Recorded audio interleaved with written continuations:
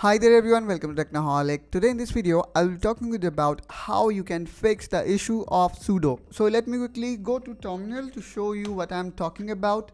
So here is my terminal of Ubuntu.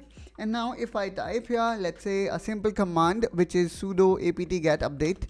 And even let's say I enter my password, it shows that pritamnegi7, which is my username, is not a sudo file. So how we can fix it? Despite this is my primary account and I want to have sudo access, I am not getting it. So in order to give him sudo access, we need to type here sudo vi sudo. So what basically it will do, it will open a file which we need to modify.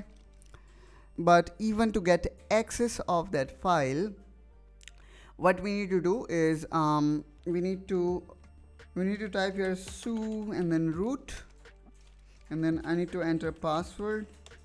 Now this gave us a root access. Now what I'm going to do is I'm going to type here sudo vi sudo and now hit enter. So this basically took us to a file vsudo. There we need to add pritamnegi7 as admin user, or the user which should have privilege of root access. So now what I'm going to do is I'm going to type here my username. In your case, username will be different. So just type username and then type permission, which is all, then equal to, just like upper one, then all colon all, then bracket close, then all. Now press Ctrl and X to exit, and then press Y to save all. Now hit enter. Let me first of all close it, and then again terminal, and this time now let me type the same command, which is sudo apt get update.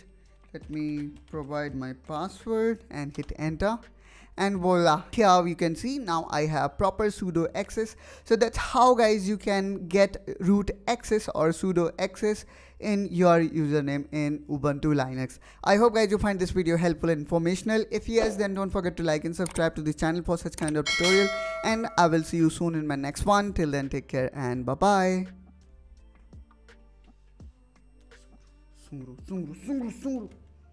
यार ये मैंने record किया अभी.